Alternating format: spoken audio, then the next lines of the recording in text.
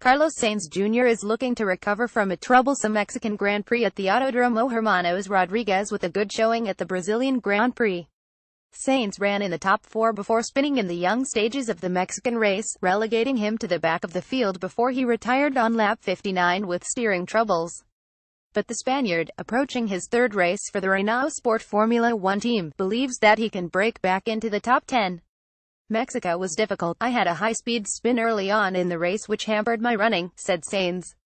After the last few races, I think we have a car that can be in the top 10. We need to keep both cars on track and aim for points again in Brazil. We need to fight back. On the subject of this weekend's venue, the iconic Autódromo José Carlos Paz, Sainz admitted that it's not his favorite track on the calendar. The track is obviously nice and you can still feel the vibe from Ayrton Senna all around.